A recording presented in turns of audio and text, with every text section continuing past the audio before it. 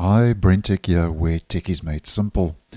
So I've just posted a video that Microsoft had finally fixed the See More menu in the File Explorer, heading in the wrong direction when you click on the three-dotted menu.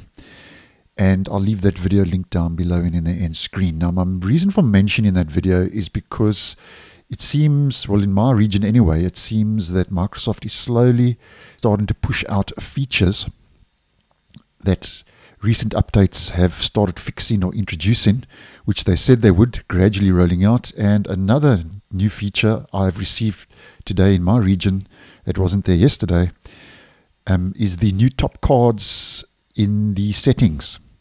Now, if we just head into my settings on Windows 11 24H2, on the system page, if we head down to our About page in settings, here we can see new top cards. Right at the top, that wasn't there yesterday, is there today. So this has been pushed out by Microsoft using a server-side gradual phased rollout. So you may have seen this, you may have not, bringing it to your attention in case you're unaware. Now, I actually quite like this feature, especially if you are not too technically inclined.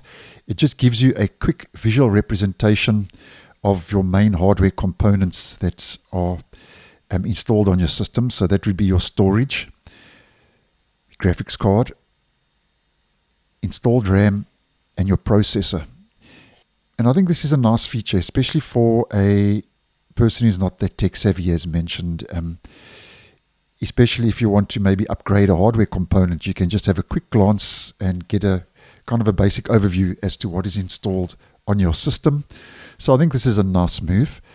And something else we are expecting to roll out on the System About page in settings, which hasn't arrived yet in the stable version, are frequently asked questions.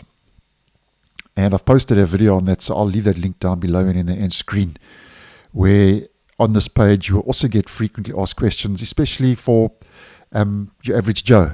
So it won't be of any benefit to tech-savvy users, but if you are not that tech-savvy, your average Joe, those frequently asked questions will give you a couple of answers regarding hardware and so on about the system that you're running.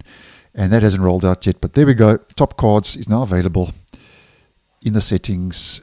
That's becoming more widely available in case you are unaware. So thanks for watching, and I'll see you in the next one.